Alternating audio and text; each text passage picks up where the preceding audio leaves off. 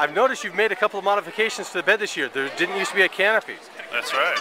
Now, is that an aerodynamic change? No, it isn't. Oh, so we want to slow down a little bit, you know. Oh, too give fast. other people a chance? Yeah. So what is the training regimen involved that you guys go through every year that you always put you in right near the top or at the top? I don't know. We just work out day and night. What is the secret training regimen that you guys have come, prepared for this bed race today? Well, we all pretty much run every day. So we've been channeling cool runnings. Trying to get in the bobsled state of mind. Yeah, they work on habitat build sites, so they do physical labor on a regular basis. Now, I do notice a little interesting thing. How do you steer it? How do we steer it? Different sides. You push from different sides. We weren't planning on It should be known this bed was made in less than a week with $45 of bought materials and other materials from Habitat for Humanity Restore that we just found there. So, yeah, this is something that it works, which is really cool. Well, honestly, it's more like seasoned veterans, first of all. We've won this a couple years in a row. Not in a row, but we've won it a couple years. And, we just figured we'd make an appearance, give the crowd a thrill. What's the deal with the bed here? I mean, most of them don't have wiring. We had a siren. Do we have a siren still? I wasn't in charge of setting it up. Normally we have a siren that's going off, but today Michelle's going to scream like a siren the whole way down. Really? Can you give us an example? No, just a little example. Yeah.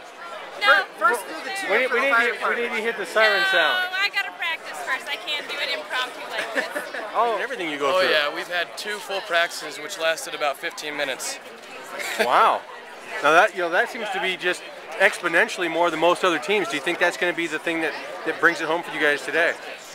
I think that, and I think our bed's a little smaller than some of these other beds.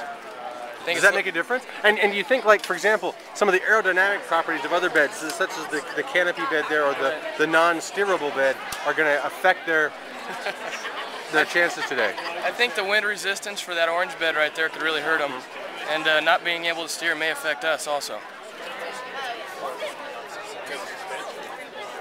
Okay, whose bed is this? This is our NX Bar team. Fencing trail. Is there a requirement that means the bed must have 4 wheels? No. No, there's no requirement? It will have 4 wheels. Oh, it will? Yeah. Because I noticed the missing spot. It will. It will? Here in a little bit. Okay. It should. Oh, yeah, it should. Now It would will be better. or should, there's a couple of big differences there. It would be easier. Yeah. Let me say that.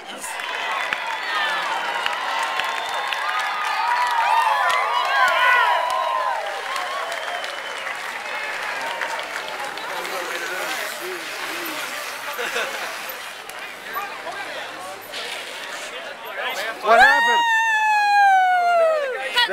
There you practiced. All right. Right on. You can use it for deodorant. Yeah. Congratulations. Thanks.